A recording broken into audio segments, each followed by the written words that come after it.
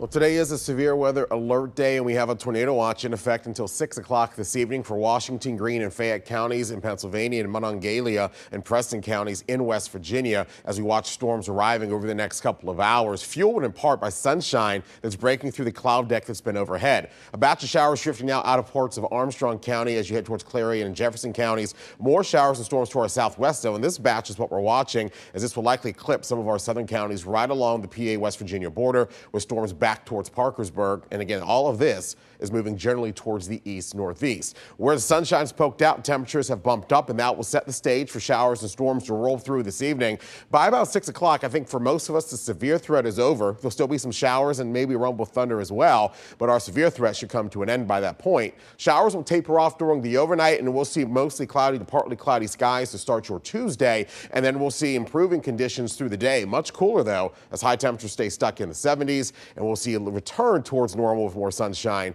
as we head through your Wednesday before showers return as we head into Thursday. We have to get through today first. Clouds are overhead, but sunshine is trying to poke through the cloud deck. The airport's at 76. Winds are west-southwest at 10 miles per hour, and it is humid. Dew point's at 68. So we have moisture in place.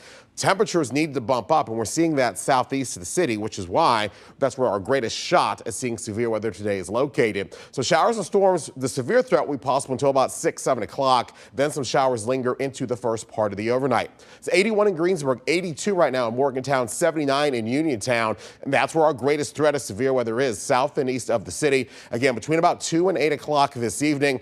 Damaging wind is our primary concern, but all modes of severe weather are possible. So make sure you're staying weather aware as we head through the rest of the day today.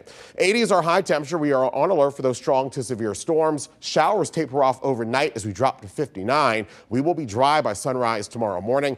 Tuesday's nice at 79. Wednesday's great as well at 82. Another shot at showers and storms on Thursday. Dry Friday. More showers Saturday as we dry out as we finish the weekend.